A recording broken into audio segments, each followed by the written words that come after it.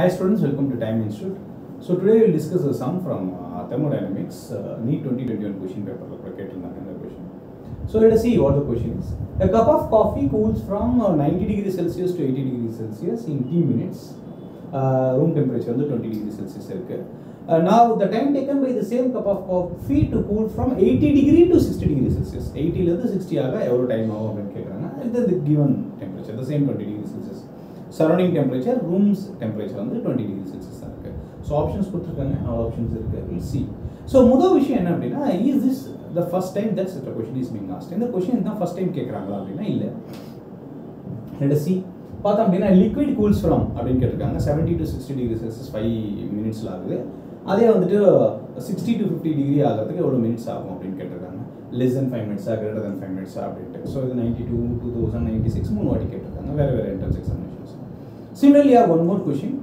இது பாத்தீங்க அப்படினா இங்க இந்த வருஷம் நீட் 2021 கப் ஆஃப் காஃபி கொடுத்தோம். இங்க cup of tea cools from 80 degrees to 60 degrees Celsius in 1 minute. ambient temperature கொடுத்தோம். Of course ambient temperature அப்படினா surrounding temperature, சுற்றுப்புற சூழல்ல என்ன டெம்பரேச்சர் பார்த்தா 30 degrees Celsius அப்படினு சொல்லிருக்காங்க.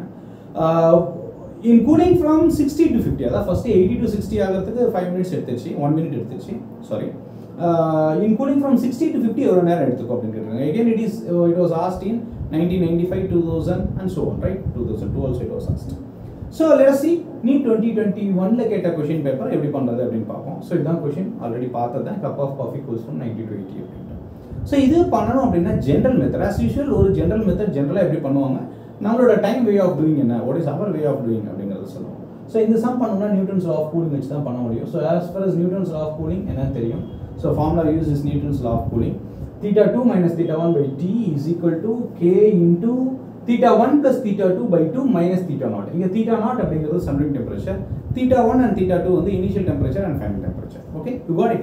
Okay, now getting to that, இந்த question எப்படி பண்ணுவோம்னா case 1 first caseல என்ன நடக்குது அப்படினு பார்த்தோம்.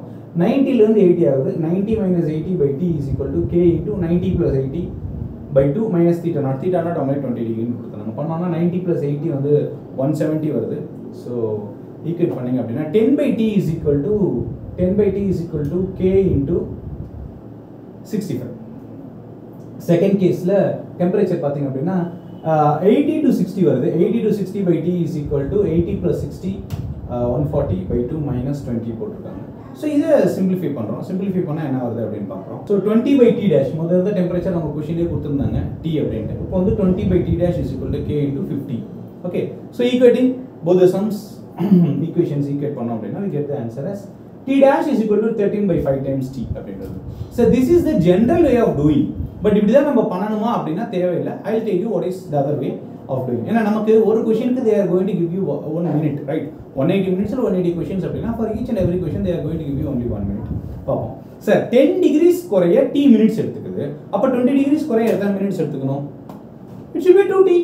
சார் 10 டிகிரி குறைய 5 செகண்ட்ஸ் எடுத்துக்குதுனா 20 டிகிரி குறைய எத்தனை செகண்ட்ஸ் எடுத்துக்கும்? 10 செகண்ட்ஸ் எடுத்துக்கும். Like that.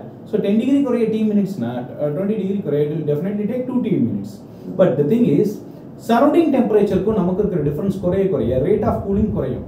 Okay, so எவ்வளவு surrounding temperature நம்ம 100 degree Celsius இருக்கோம், surrounding temperature 20 னா சடனா heat loss ஆகும். அதே நம்ம 40 degree ல இருக்கோம், surrounding temperature 20 degree ல இருக்கு அப்படினா heat loss வந்து slow ஆகும். So that's the reason. இங்க பாத்தீங்க அப்படினா 2t இருக்கணும். So 10 degrees க்கு t minutes அப்படினா 20 degrees க்கு 2t minutes வரணும், 2t வரணும். ஆப்ஷன் A B C போடுங்க. A பாத்தீங்கன்னா 15 by 13 இருக்கு, 2 வராது. ஏன்னா டினாமினேட்டர் வந்து சின்ன பெருசா இருக்கு, நியூமரேட்டர் சின்னதா இருக்கு. ஆப்ஷன் 2 பார்த்தா 13 by 10 1.3 வரும். ஆப்ஷன் 4 பார்த்தா 10 by 13 இருக்கு. அது again 1 விட கம்மியா தான் வரும். So the ultimately only option what I got is 13 by 5. 13 by 5 போட்டா 13 by 5 is more than 2. 13 by 5 into t is more than 2t. அதனால this should be the right answer. So the right answer will be option C. Right? Sir, ரொம்ப யோசிச்சு பண்ணாவே போதும், ரொம்ப கஷ்டப்பட தேவையில்லை, சுமாரா யோசிச்சு பண்ணாலே போதும். you can clear all those things. And one more thing, நீட்ல கேட்குற எந்த கொஷனும் ரொம்ப புதுசு கிடையாது. இந்த கான்செப்ட்ஸ் சேம் தான், புக்கில் இருக்க கான்செப்ட்ஸ் தான் கேட்குறாங்க. இந்த கொஷின்ஸ் எல்லாம் கொஞ்சம் நம்ம ஒர்க் அவுட் பண்ணால் போதும், ப்ரீவியஸ் இயர் கொஷின் பேப்பர்ஸ் பார்த்தா போதும். Right? So all the best guys, do well. Thank you. I hope you have liked the video. Please like and share.